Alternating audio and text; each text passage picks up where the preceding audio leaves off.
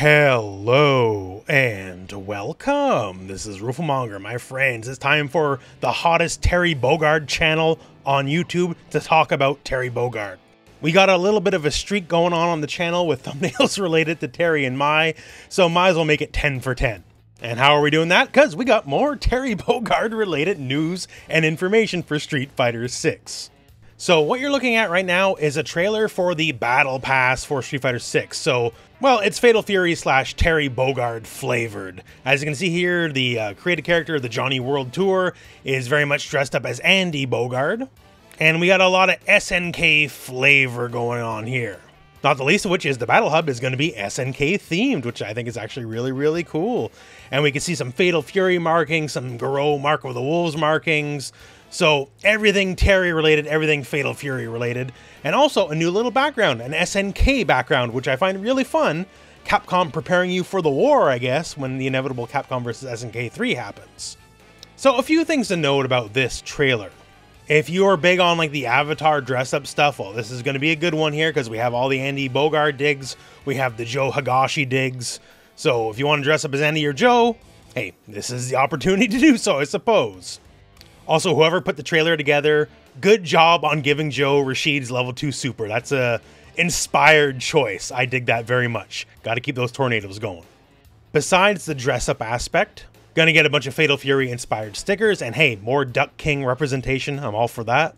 And the Battle Pass will also give you access to classic themes from Terry Bogard, Andy Bogard, and Joe Higashi. So cool stuff on all. Like the Battle Pass, specifically since it's so Fatal Fury flavored, makes me wonder when Mai shows up, if cause she would have to have her own Battle Pass, right? Like, that just makes sense. Like, if hers will be more King of Fighters flavored. Like, just like Terry, she's from Fatal Fury as well, but, you know, if we're already doing the one here, might as well do the other, I suppose. Wait and see, I guess, on that one. So, that's the Battle Pass, but we also have a small update on the World Tour front. You know, every DLC character gets added to World Tour and they have their own little story, some bigger, some smaller.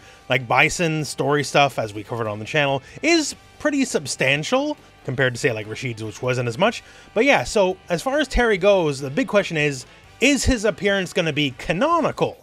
Because, you know, he's not from Street Fighter, right? So that's always the thing with guest characters, because then you have like a Tekken 7 situation where Akuma was canonical, his events directly affected the plot of the game, and then he's never mentioned ever again in Tekken 8. So we have these tweets from Capcom directly. So to meet up with Terry in World Tour, there's a couple things that need to be done. One, you have to be Ryu's disciple, and two, you have to complete chapter 11-4.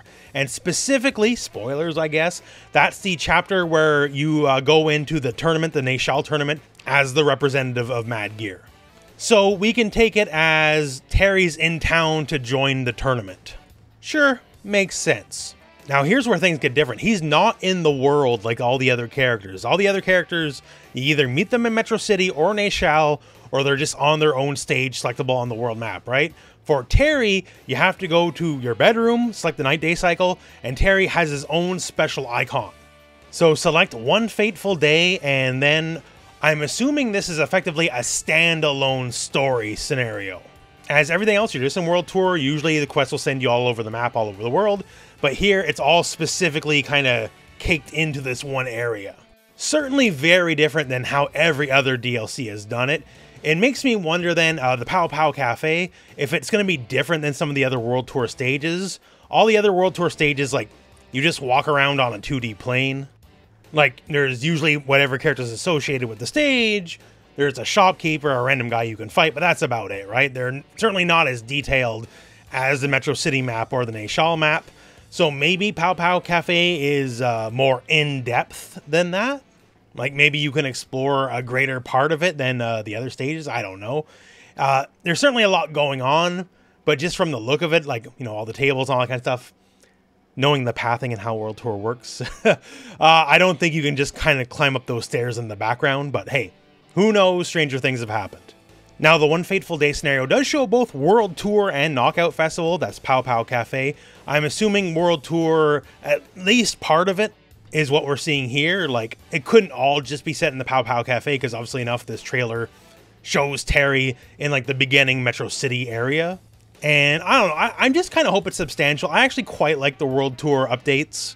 I know it kind of goes ignored by most of the population of the gamer base, but, you know, they add a lot of lore, they add a lot of flavor, and for Terry, specifically, considering, you know, he's a non-canonical character, this just be, like, absolutely full of, like, Easter eggs, references, all that kind of stuff, because if not now, then when, right?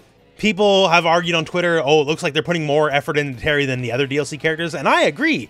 And, like, to the most positive way. Like, Terry looks like he got way more time and effort on him than the other characters, and I'm assuming Mai will be much the same, right? So if you're going this far, basically go all the way. Like, we've already talked a bunch of Easter eggs and all that on the channel from the various trailers, but one that's sticking out here in this specific screenshot. Waitress has a bit of a platter holding a gigantic hoagie.